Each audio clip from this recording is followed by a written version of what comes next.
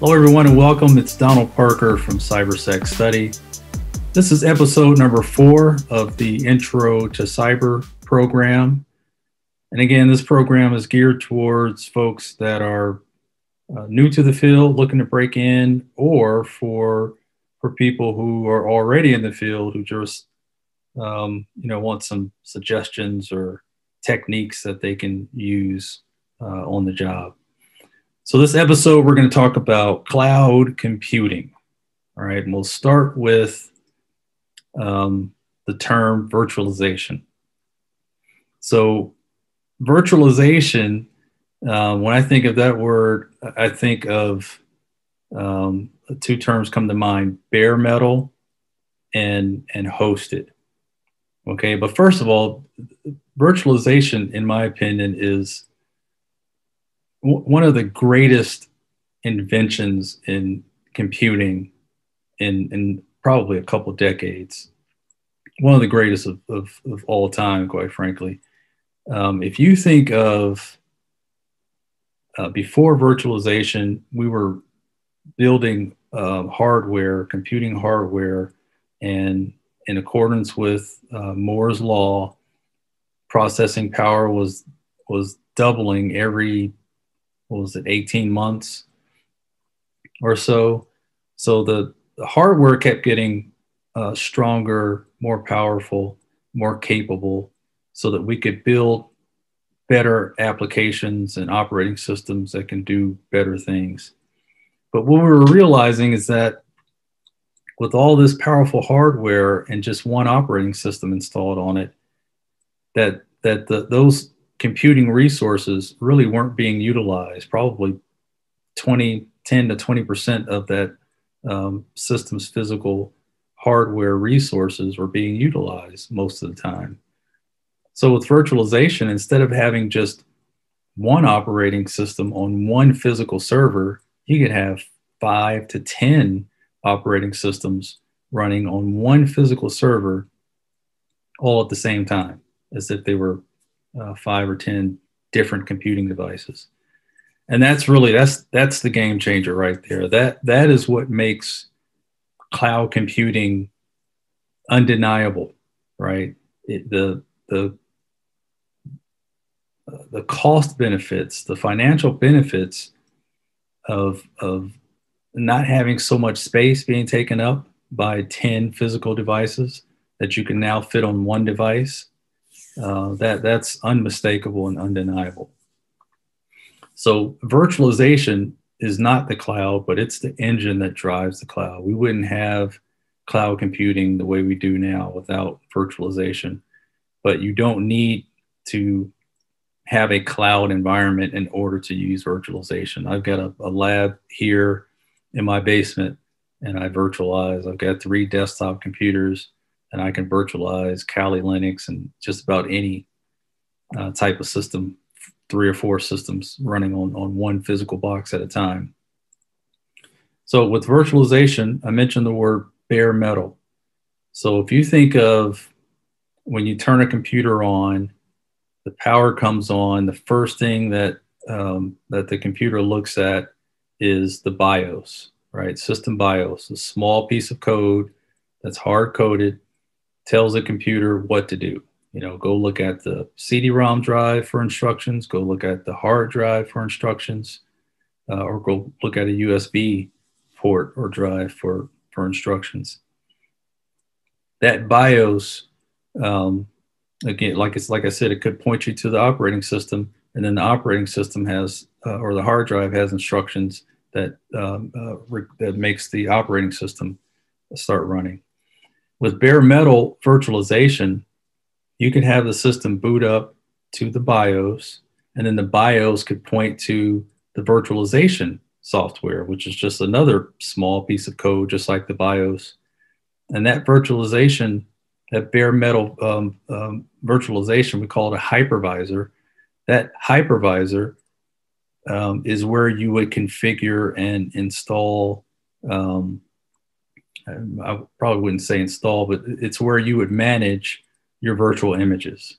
So you wouldn't need to have an operating system installed on that physical device. You just have your hypervisor system boots up to the hypervisor. Hypervisor has, maybe 10 different operating systems configured on it, and you can run one or more operating system directly from the hypervisor. So that's bare metal. The other type of virtualization is what we call hosted. So you turn on the computer, it boots up to the BIOS points to the hard drive runs the operating system, starts the operating system, and then you have a virtualization software application installed on the operating system, and you can manage your virtual images from that. All right, so virtualization is the key. It's the key to it all. The next term, it's just cloud computing in general. When I think of cloud computing, that term, I think of it from the perspective of an individual or a corporation.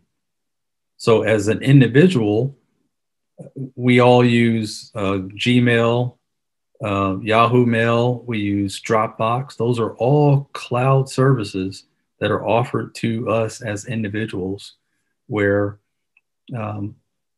I don't have to have a mail client or a mail server installed in my home that I've managed my email service from. I just connect via the internet to their service where they have servers installed, and everything is run from there. From a corporate perspective, I could have, if I'm a kite making corporation and we're really good at making kites, we're probably not very good at managing servers. So I got to hire folks to do all that for me.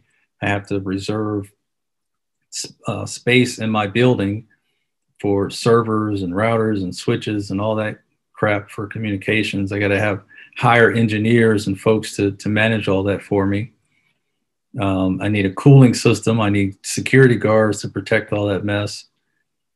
And then I can run my business from that. Or with cloud computing, from a corporate perspective, I get rid of all that. Use that space to make, for more tables to build more kites, right?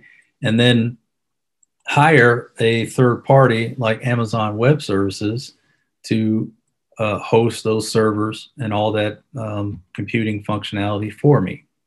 All right, so you think of cloud computing, think of it from the perspective of an individual or a corporation. And then the next two terms, in any cloud relationship, whether it's for an individual or a corporation, you're going to have a cloud provider and a cloud consumer. And that's pretty self-explanatory. With my Gmail account, I am the cloud consumer and Google is the cloud provider. For my company, we get rid of our server room, we get rid of our server farm, we are the cloud consumer. Amazon Web Services or Carpathia or Microsoft Azure, they can be the cloud provider. Next important thing to talk about with respect to the cloud is our cloud essential characteristics. So these are things that a cloud environment, some of the characteristics that they should have. Maybe not have all of them, but these are just some examples. And the first one is on-demand self-service, right? So if I'm a corporate cloud consumer, AWS is my cloud provider, I should have the ability to connect to that environment on demand, self-service. I shouldn't have to call AWS. I shouldn't have to connect to somebody to be able to connect to my servers and administer them or do anything with them. On-demand self-service. Another characteristic is broad network access.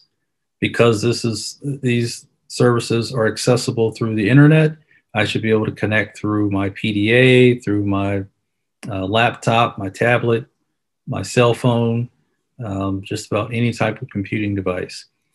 Next topic is resource pooling, and I think this is a term that scares a lot of people away from cloud computing. And that's where you could have multiple customers in a cloud environment, all sharing computing services. They're all connected to an environment that has a bunch of servers that are all connected to each other, that are all connected by routers and switches that are all connected to each other, and all those resources are pooled. Next term is rapid elasticity. Just like with on-demand self-service, I should be able to connect to my environment. And if I only have 10 servers allocated, I should be able to rapidly expand to 20, or compress back to 10 whenever I need to. And then finally, a measured service in cloud computing. That is the device that, or the method or the metric that allows you to measure how much of the service you're using, so that you're only paying for what you use. So theoretically, it should be a whole lot cheaper to use cloud services because you're only paying for what you use. If you have your own environment, you're paying for the room, you're paying for the AC, you're paying for the engineers, you're buying servers, and then a year and a half later, they're obsolete. You got to buy new servers, you're constantly doing upgrades, and all those expenses you don't have to worry about anymore. You just pay for what you're using. All right, so that's it for this episode. Hit the like button if you like. Smash the subscribe button if you feel so inclined, and drop me a comment down below. Or you can reach me on Twitter at CyberSecStudy. Take care.